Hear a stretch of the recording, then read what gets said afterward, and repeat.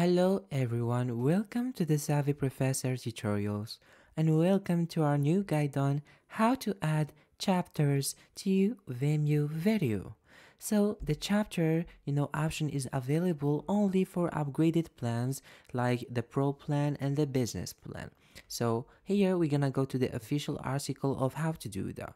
Now, as you can see right here, you can select the video from your library to open the video sharing page. And then you're gonna select the option interactive tab to the left of the video player.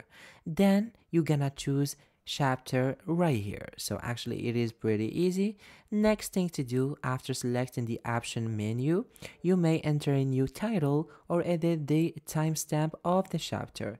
You're gonna select add chapter to keep going, and you can add up to one chapter per second to your video.